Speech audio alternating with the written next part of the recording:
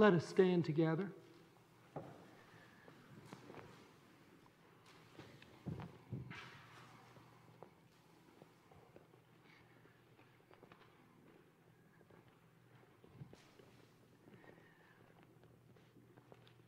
The funeral service in the Lutheran Church is a service of participation. You'll need your bulletin and the red hymnal, which is located close to where you're sitting.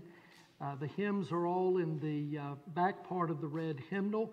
These are hymns that were favorites of Martha and were chosen by the family for this worship service. So we hope you'll participate in the singing of the hymns and the liturgy of this Lutheran service. Blessed be the God and Father of our Lord Jesus Christ, the source of all mercy and the God of all consolation, who comforts us in all our sorrows, so that we can comfort others in their sorrows with the consolation we ourselves have received from God. Thanks be to God. When we were baptized in Christ Jesus, we were baptized into his death. We were buried, therefore, with him by baptism into death, so that as Christ was raised from the dead by the glory of the Father, we too might live a new life. For if we have been united with him in a death like his, we shall certainly be united with him in a resurrection like his. Our opening hymn for this afternoon service is hymn number 660. Hymn number 660, Lift High the Cross.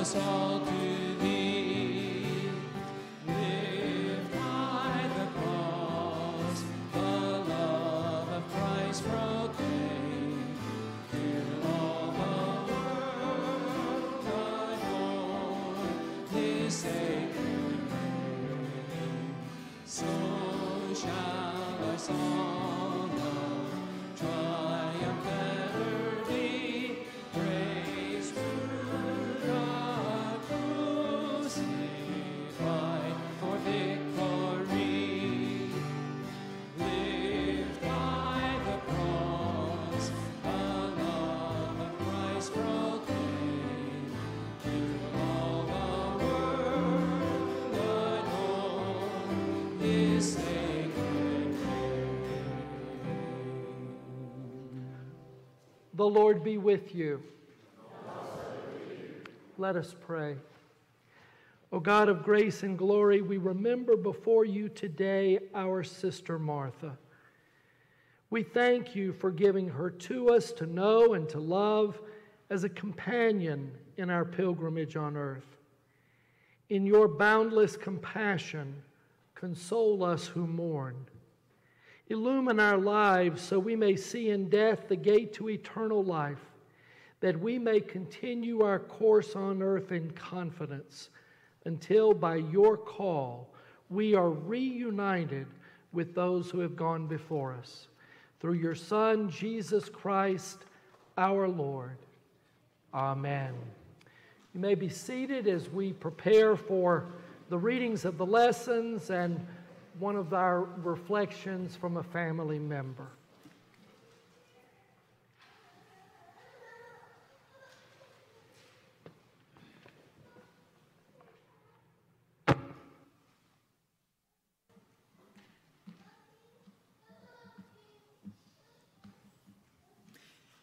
A reading from Ecclesiastes 3.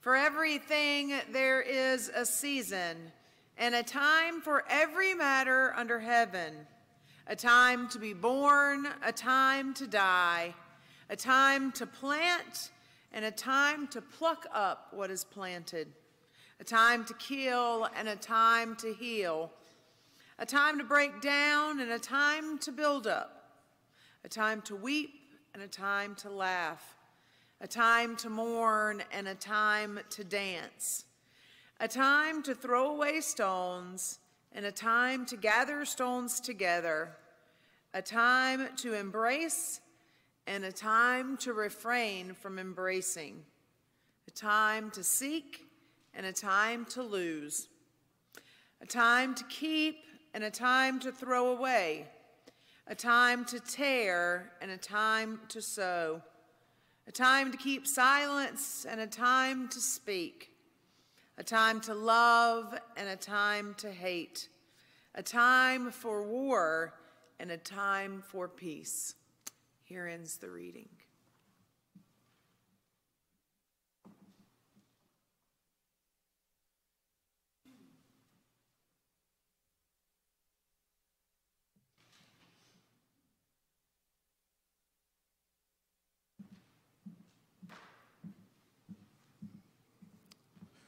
Hi, everybody. It's such a nice day today. Martha, or what I call Mom, I met the first time Sarah brought me to the house. I do remember that. We were out in the camper, and I knew from day one that I was our family. She was just like my mother in a lot of ways. Speaking about calling her Mom, I do remember the time that we all sat down in the Wendy's in Kannapolis, where the Culvers is, across from the Culvers. And I always was taught when I was growing up, never call your people that are older than you by their first name. And I told Mom, I was like, can I call you Mom and Dad? And they go, sure, absolutely. But Mom was definitely a family person. Of course, as you all know, that she was married to Gary for almost 50 years. And also the mom of Sarah and Justin, and the grandmother of Braden. She loved her church, that is for sure. And there's one thing I do remember when we got married, me and Sarah, that she came up right here where I'm standing, and she was talking about Ruth Graham. And I do have a poem that I want to share. Excuse me. The age of technology.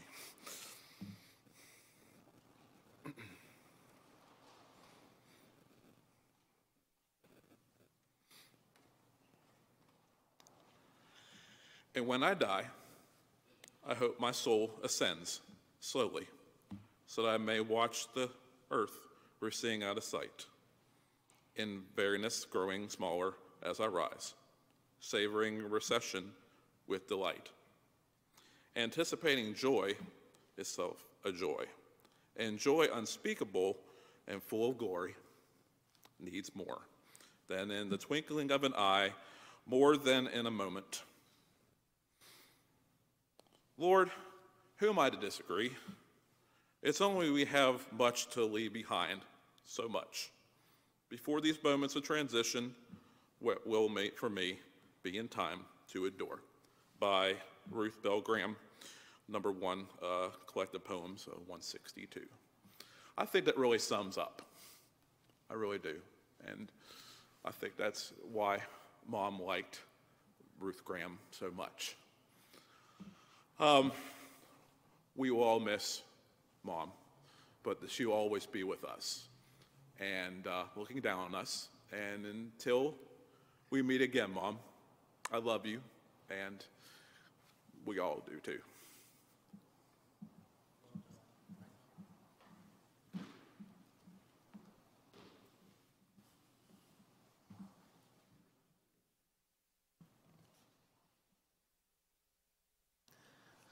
A reading from the 23rd Psalm. The Lord is my shepherd, I shall not want. He makes me to lie down in green pastures. He leads me beside the still waters. He restores my soul. He leads me in right paths for his name's sake. Even though I walk through the darkest valley, I will fear no evil, for you are with me. Your rod and your staff, they comfort me. You prepare a table before me in the presence of my enemies. You anoint my head with oil. My cup overflows. Surely goodness and mercy shall follow me all the days of my life, and I shall dwell in the house of the Lord my whole life long. Here ends the reading. Please stand for the reading of the gospel.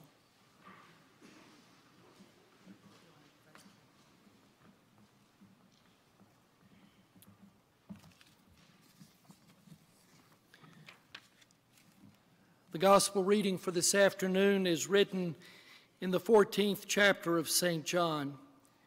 Jesus said, "Do not let your hearts be troubled. Believe in God, believe also in me. In my Father's house there are many dwelling places. If it were not so, would I have told you that I go to prepare a place for you?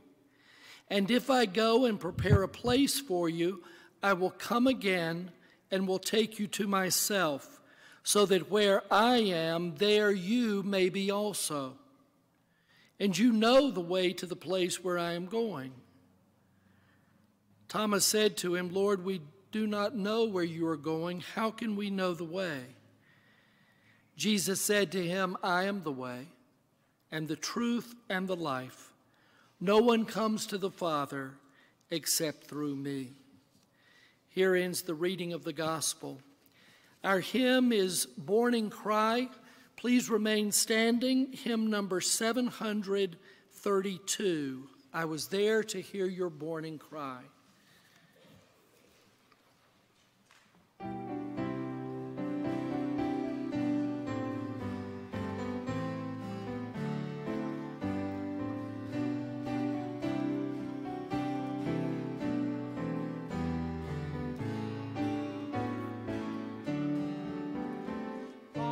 There to hear your morning cry. I'll be there when you are old.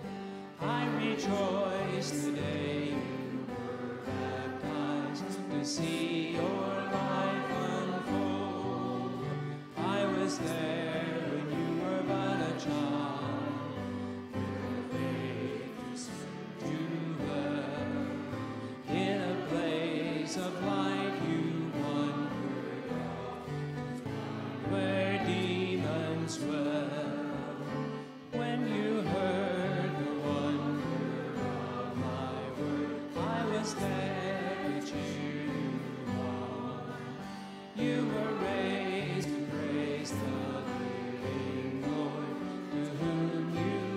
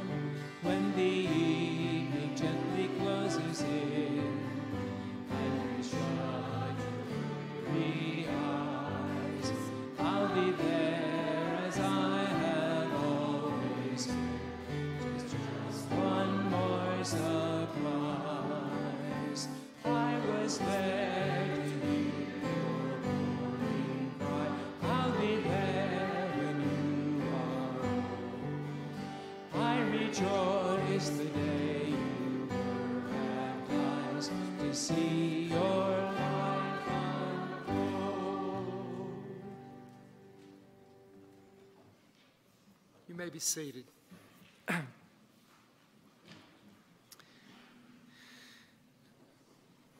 I first met Martha Yount 36 years ago, right after I arrived here at Kimball Memorial as the associate pastor, when she asked to come by my office for a conversation. She was working for an organization that was then known as Aid Association for Lutherans. It was a financial company that worked with savings accounts and investments and the like. And it quickly became apparent that Martha wanted to talk with me about retirement.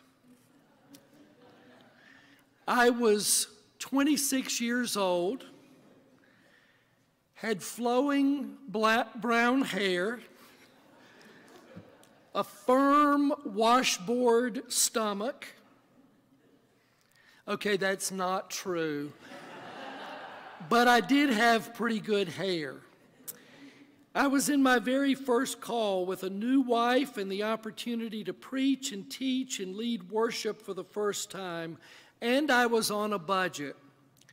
So retirement and growing older and thinking about investing money then was about the last thing on my mind. And I remember that I told Martha that rather forcefully. And she sat there and listened to me with a curious little smile on her face. And when I finished my spiel, she pulled her chair right up beside me. And she said, "Let me tell you something. You're going to turn around good, and 30 years will have passed. It will be here before you know it. And you have a responsibility to yourself and to your family to be safe and sound and secure. Don't you think that's important?" And before I knew what had happened, I signed on the dotted line. And now 36 years have passed. My stomach is still a washboard, of course, but my hair is mostly gone, and what's left is gray. And I am so glad that I listened to Martha, and I'm sure that many others are as well. Here in my 60s, she has helped to give me a peace of mind for myself and for my family. And that was a real ministry. That was Martha to a T. She was an encourager, a listener, a supporter, but she had some very definite ideas about the way things should be done and about the way you should do things. And she had the courage to tell you, even when you might not want to hear it. Martha was one of those, and you don't hear this expression used so much anymore as people move and change and diversify, but Martha was one of those who could be described as a cradle Lutheran. She was born and raised with a good Lutheran name, a good German Lutheran name, Groseclose.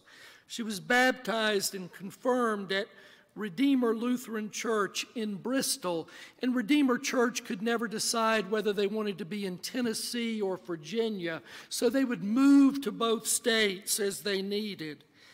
Martha pretty much stayed in Lutheran circles all her life. There was a brief 2-year stint at a Presbyterian junior college, which she enjoyed very much, but quickly she rectified that by graduating from our Lutheran school in North Carolina, Lenoir-Rhyne, with plans of working in Christian education in the Lutheran Church. Martha married a good Lutheran boy from Claremont. I can tell you, you can't get much more Lutheran than Claremont, North Carolina. She worked in Christian education in 2 established Lutheran parishes here in the heart of Lutheran country in North Carolina, including this congregation. And she was an active member of each Lutheran church she and Gary and her children, Justin and Sarah, joined. And it's been confirmed in meeting folks this week that basically everyone else in the family followed suit. This is a strong Lutheran group of folks. Even the guy from Pittsburgh who spoke earlier managed to become a Lutheran. What I didn't know about Martha are all the other things that made her really interesting. She loved photography, and she loved camping. And believe it or not, she loved office supplies. I have preached funeral sermons for 36 years. I have never used this phrase in a funeral homily. She loved office supplies, but Martha did. All the supplies at her desk were color-coded and labeled and individually separated. She even collected pins, for heaven's sakes. And her sister Kathy told me that the annual back-to-school shopping spree in downtown Bristol each year was just a notch below Christmas and Thanksgiving as an annual holiday. She was a gifted athlete. I didn't know that. She enjoyed playing ping pong and was very good at it. She loved to shoot basketball with the neighborhood boys. She enjoyed playing baseball and wanted very much to go out for Little League, but that was something you just didn't do in Bristol if you were a girl in the early 1960s. And it was her brother Mike who informed me that she was the first girl to make the finals of the annual Bristol Marble Tournament. That was a big deal in Bristol. And apparently because she was a lefty, Martha could keep her knuckles down low and was a force to be reckoned with. Martha was such an interesting person, but I can tell you that nothing captured her interest as much as her family. She had loving parents, devoted siblings and their families, a husband who loved her, helped her, and cared for her right to the end. 2 wonderful and caring children and their spouses, and a grandchild whom she loved very much and was very proud of. It is fitting that this afternoon service is here in this place where Martha served as a director of Christian education more than 36 years ago, and that the hymns we sing this afternoon are a mix of her Lutheran heritage and the more contemporary hymns that she loved to play on her guitar and loved to share with others at VDC weekends. We commend this good, outspoken, interesting Christian lady to God's good care, knowing that she is safe in the loving arms of her Savior, and knowing that we will see her again. And to that we can all say, thanks be to God. Amen. Let us stand.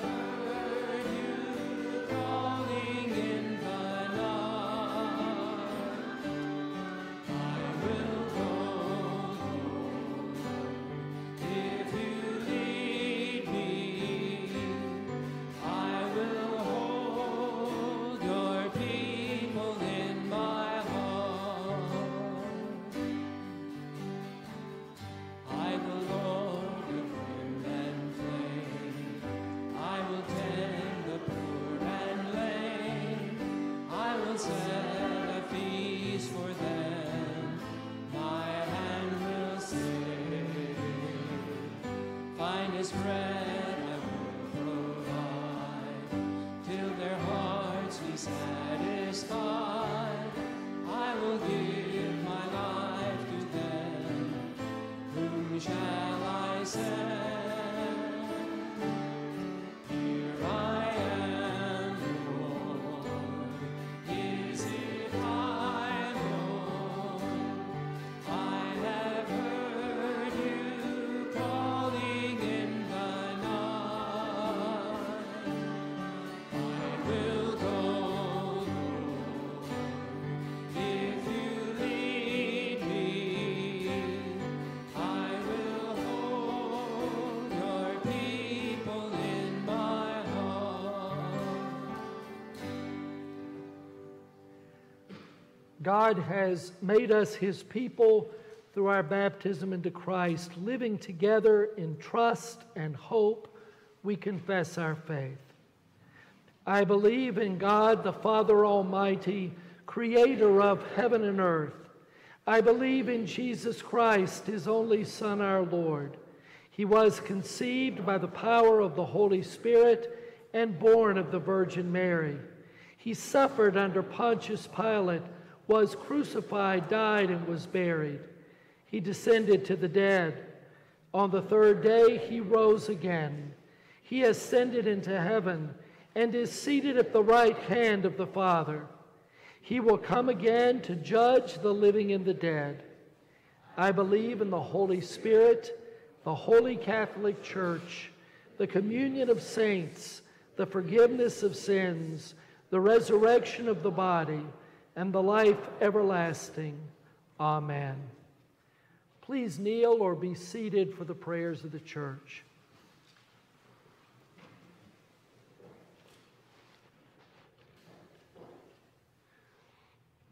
Let us pray. Almighty God, you have knit your chosen people together in one communion, in the mystical body of your Son, Jesus Christ our Lord. Give to your whole church in heaven and on earth your light and your peace. Hear us, Lord. Grant that all who have been baptized into Christ's death and resurrection may die to sin and rise to newness of life, and that through the grave and gate of death we may pass with him to our joyful resurrection. Hear us, Lord.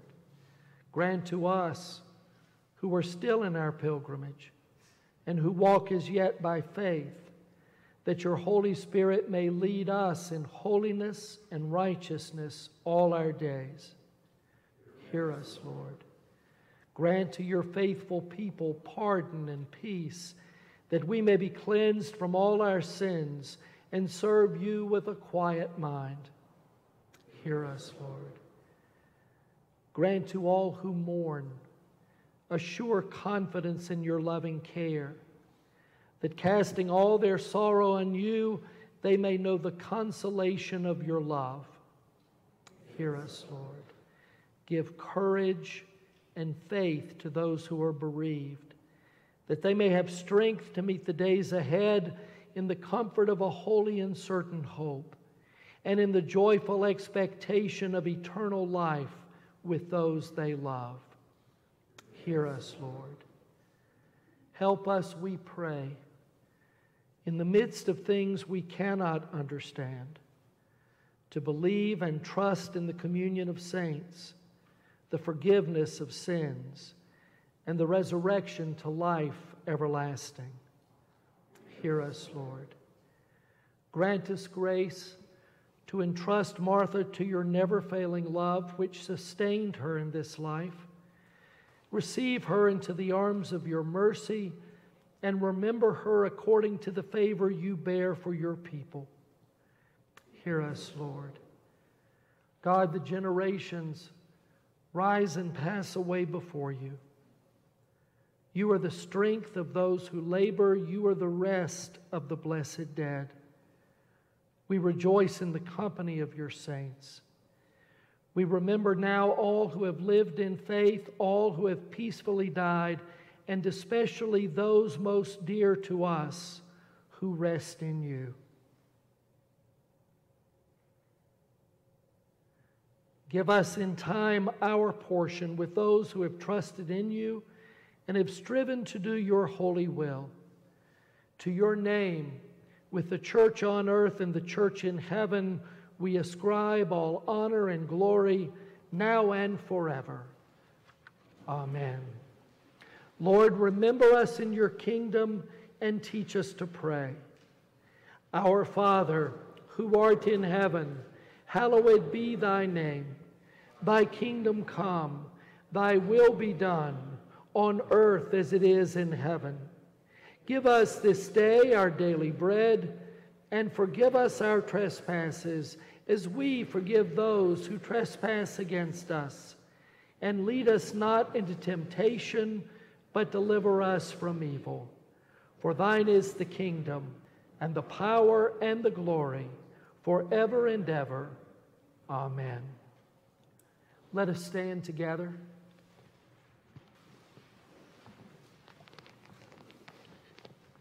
Thank you, Bob.